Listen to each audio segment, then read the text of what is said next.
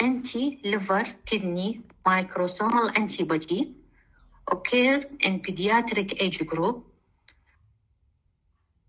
and when it occurs in the adult, it will be associated with HCV positive, hepatitis C positive. The third type, it is an adult patient.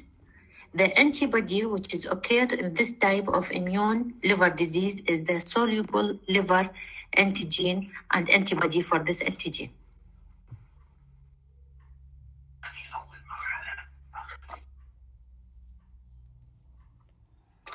The autoimmune disease of the liver, it is associated, as we mentioned, with other antibody disease, and usually there is a genetic susceptibility in those patients, which is lead to the occur of the clinical manifestation of this disease. How the patient will be presented? The onset is insidious onset. It's occur gradually. Start with a fatigue, anorexia. Quarter of the cases only occur as an acute hepatitis, but the resolution is not occur. It will be presented like an acute hepatitis, fatigue, anorexia, jaundice, but it is not resolved. So we will think of the other causes. The condition associated with fever, arthralgia, vitiligo as part of autoimmune disease, epistaxis, amenorrhea. The jaundice is mild, moderate, or absent, and there is a sign of chronic liver disease because the disease is not resolved. What we mean by a sign of the chronic liver disease? There will be jaundice, there will be spider nevi, there will be palmar erythema, gynecomastia in male. The face will be cushingoid face. You know, cushingoid face, it is a round face like a moon. We call it moon-like face. Acne is also one of the manifestations. Hirsutism.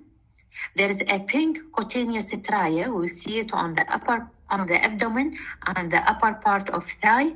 It is pink, and this is different from the stria which occur after pregnancy. It will be pale, while that's because of autoimmune disease and the steroid and Cushing condition, it will be pink. There will be feature of other autoimmune disease. As we mentioned, maybe there is associated thyroid disease, associated Addison disease. What diagnosis we will, what steps of investigations we will send?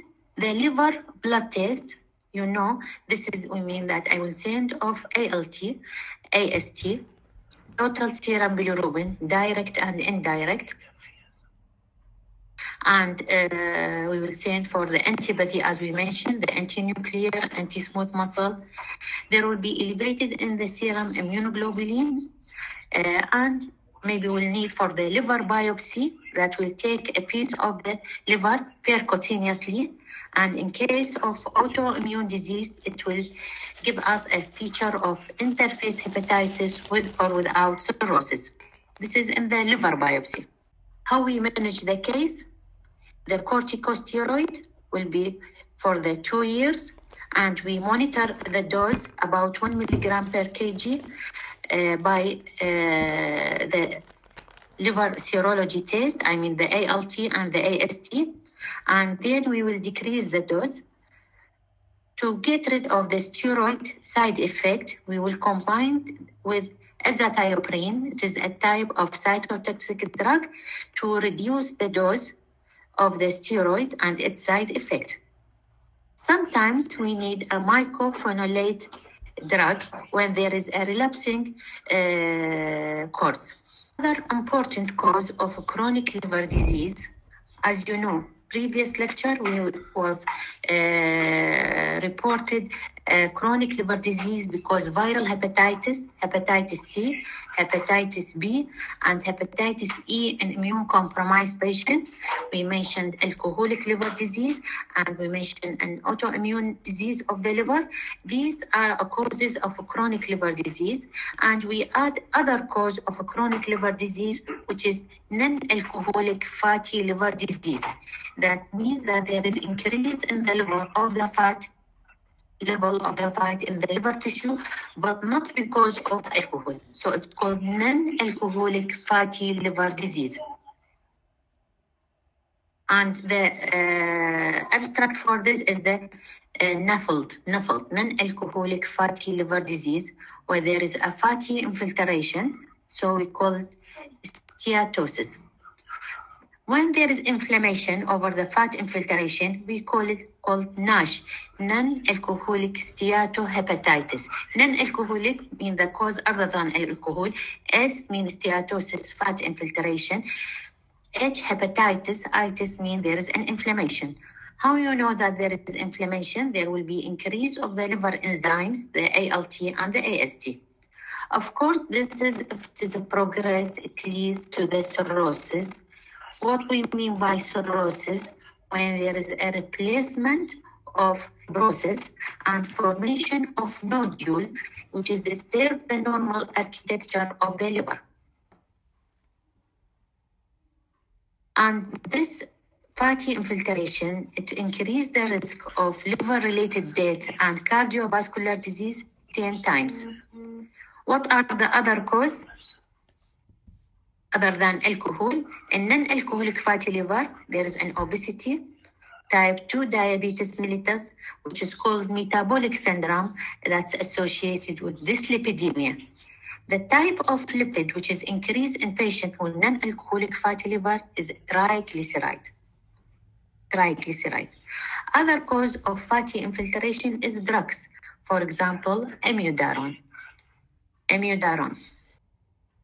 So, what occurs as a side effect or a progression of NASH, which is non-alcoholic steatohepatitis, the inflammation may be lead to liver fibrosis, and then cirrhosis, maybe liver cancer, a hepatocellular carcinoma. Of course, this is associated of cardiovascular disease. This diagram would show that what's happened, part of the pathology of NASH, where there is, as you see, in this, there is increase of the fat. And when NASH occurs, there is a decrease in the survival versus the general population. Of course, as we mentioned, increase of the liver-related mortality, increase of cardiovascular mortality. There is increased level of cirrhosis of death. Of course, this is a risk of cirrhosis, which is lead to hepatocellular carcinoma, which may be sometimes need to transplant. Otherwise, there will be a risk of death. So 25% of the general population, 70% of have a NASH or NAFLD, and 70% in diabetes and obese patient. So fatty liver is increased in diabetic patient and obese patient. This is other pathway when a healthy liver develops steatosis, and this is steatosis lead to NASH and increase in the fibrosis and cirrhosis and increase in the mortality rate. This slide shows the pathology of what happened when there is a liver steatosis. There is a fatty acid influx and fatty acid oxidation, and this leads to insulin resistance because of fat infiltration. Of course, this leads to inflammatory process, tumor necrotizing factor, endotoxin, and then which lead to cirrhosis. There is a triglyceride, acetylate cell activation, which is responsible for the fibrosis and cirrhosis. So most of NAFLD, non-alcoholic fatty liver, is insulin resistance, and there is idea that in case of alcoholic and non-alcoholic fatty liver disease, there is two hit. The first hit and the second hit. For example, the first hit leads to the steatosis and insulin resistance, and the second hit, there will be free fatty acid, which is lead to the non-alcoholic steatohepatitis. So the first hit is the fat, and the second hit, because of free fatty acid, lead to the inflammation, oxidation, and hepatitis. And this is, of course, associated with a tumor necrotizing factor and inflammatory process. How the patient will be presented? Either asymptomatic, abnormality in the liver enzymes. The patient, during checking for another cause, he found that his AST is elevated. Or sometimes he do an ultrasound because of anything, renal problem, for example, and he found that there is a fatty liver. Or the patient presented as a form of fatigue, mild abdominal discomfort, or sometimes he presented as a case of acute hepatitis, as a chronic liver disease, as a complicated chronic liver disease, I mean cirrhosis, where patient will be presented by a finding of portal hypertension or hepatocellular carcinoma, we will mention on the next lectures. Jaundice occur when the cirrhosis is established. The average age of NASH is 40 to 50-year-old, NASH and cirrhosis 50 to 60. They found that child obesity is a risk factor for adult obesity, and this is considered to be a risk for non-alcoholic fatty liver disease. Risk factors for non-alcoholic fatty liver disease, usually the age over than 45, associate diabetes and insulin resistance, obesity, hypertension. Sometimes there will be associated with polycystic ovary, obstructive sleep apnea, small bowel bacterial overgrowth.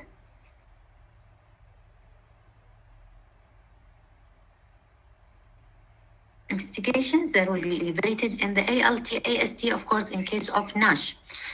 And to differentiate between a fatty liver from NASH, there will be elevation of ALT and AST. While in case of non-alcoholic fatty liver disease, before formation of inflammation, the ALT and AST will be normal. Transaminase will be less than twofold of the normal. If the normal, for example, is 30, it will be less than 60.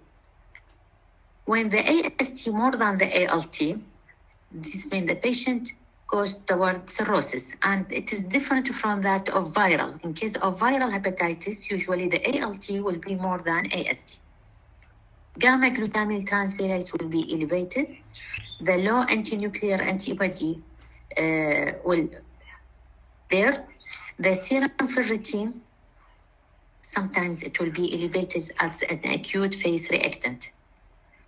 As we mentioned, this is maybe part of metabolic syndrome, when the body mass index more than 25 with truncal obesity. The ultrasound show bright liver because of fat. Sometimes they need MRI and CT scan and fibroscan. This is a test similar to that of ultrasound. They will measure the amount, the quantitative amount of fat in the liver. The golden investigations is the liver biopsy, where they measure the fat, and there is a macrovesicular nodule, which may lead to cirrhosis, and of course you have to exclude history of alcoholic. This photo shows the difference in pathology regarding the pathology between a fatty liver and normal tissue.